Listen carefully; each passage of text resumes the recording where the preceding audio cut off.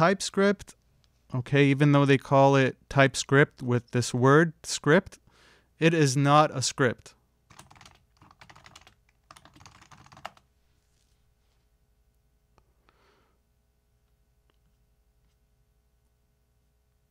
Scripting languages are programming languages that don't require an explicit compilation step.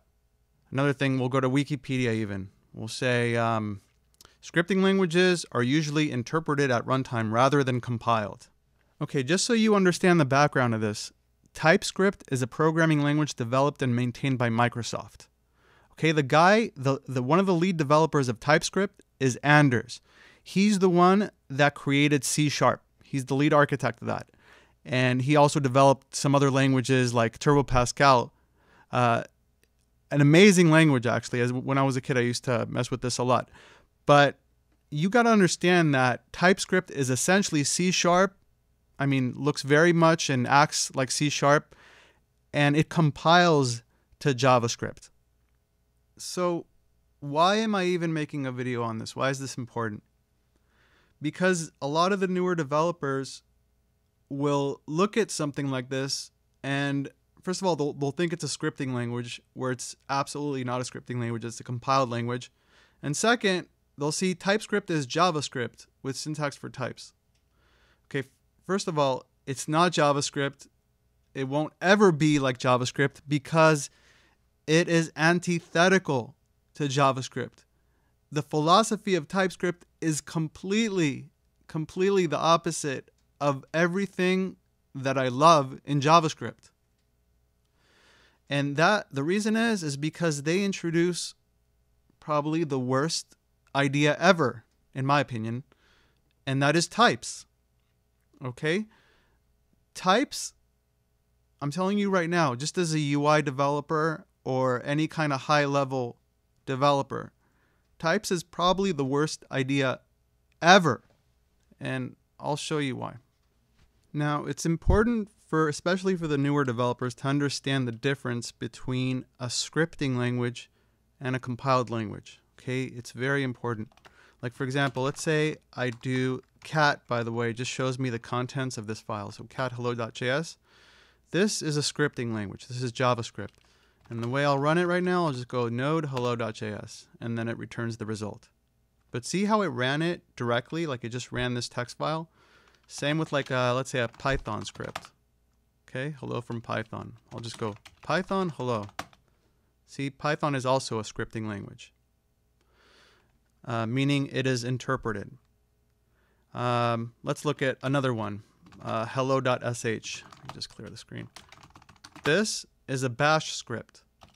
Okay, and the way I'll run it right now is just hello.sh, and the terminal basically interprets it. Now, let's look at a compiled language.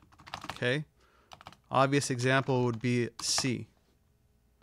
So, in order to run this, I can't run it like an interpreted language. I can't just go like run C hello.c or something.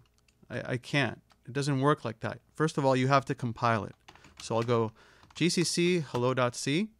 Okay, that's the first step. Now, what this did is it created this file right here, a.out. This is a binary file. And now when I run a.out, that's when I'll get the result. Now, similarly, when we have a TypeScript, I have this test.ts here. I can't just run it. You know, I can't just go like node test.ts. It'll freak out. That's because it's written in a different language.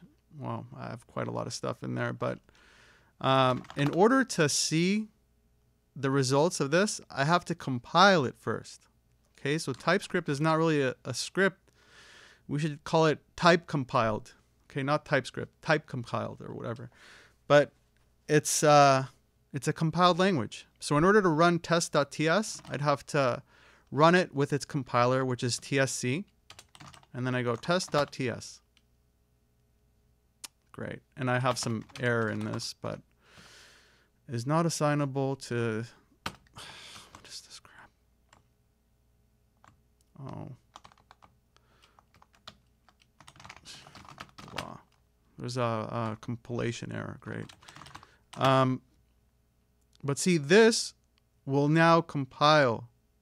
And what it compiled to is JavaScript. It created this file, test.js. And now I can run this file. Okay? So it's 2 steps. Now if I go test.js, it's going to run. But just so you know, I had to compile test.ts into JavaScript in order for it to work. Now, I've been coding professionally for many years now, and I can tell you without a doubt, like, the biggest problem that faces all developers is complexity. Okay, it's the #1 problem, and I see this all the time. Okay, if you take nothing out of my videos except for this, just remember this one word, complexity. And my whole channel, my whole philosophy is avoid complexity. Okay, now the 2 main things that cause complexity, #1 is too much syntax, and #2, unnecessary processes. Whoops. Now back to the coding example. TypeScript, to me anyway, is essentially the definition of complexity. Everything that I don't like in coding, I mean, with all due respect, is inside this language. Now, some people might like this language. You know, it's a personal thing, as I told you in many of my other videos. So I'm not going to say that, you know, objectively speaking, this is the worst thing ever. To me, it's the worst. And the reason is because they're adding so much unnecessary crap. You know, like, do I care that this is a number? Do I have to spell it out for the computer that this is a number and this is a string? And, you know, I'm returning a string here. Who cares? You know, like, or this method accepts only a type of employee, like only classes or only objects that were defined as employee. That's what this method accepts. Who cares? You're wasting my time. You know, I don't want any. See, look at all this stuff. X is. I don't want any of this stuff. Okay, get rid of it all. It's wasting everybody's time. Well, it's wasting my time, I mean. Look at this. Actually, let me start from the beginning. Let's say this message string, right? Now, let's say I gave it a number instead of a string. Guess what we get? We get this thing called a compilation error. Type number is not assignable to type string. It's like, who cares? Like, just do what I want you to do. Like, I don't need you to start explaining stuff to me. Like, okay, so now I'd go like this, and now it would work. It's just a complete waste of time. Now, remember the #2 thing that I said about complexity is just too many processes? That is also a problem, in addition to just bloated syntax and too much syntax. Again, try to reduce the syntax to as little as possible, okay? Whatever you can achieve with the smallest amount of code, that's optimal. Okay, it's kind of like a math equation. You want the smallest amount of stuff in there. It's all about reduction. And the second thing, as I just said, is too many processes. Like, for example, test.ts, right? Now I have this whole thing where I need to compile it. Okay, I need to compile it. I have to go through this process. And if maybe I had like an error or something, you know, maybe I, like you saw earlier, I had this as a number, but it was a string, so it didn't like that. Now I have to deal with a compilation error. Like, give me a break. Instead, put it as a string, whatever. But I'm just saying, now we have the process of a build. Okay, now I have to build this thing, like it even matters. Okay, I want the least amount of processes. Like, look at this Python program. I just go like Python hello.py. I'm done. Like, it already ran this text file. It doesn't. I don't have like 2 steps. I don't have to go from like text file to compiled file and then run it's too many processes. The least amount of processes that you have, the better.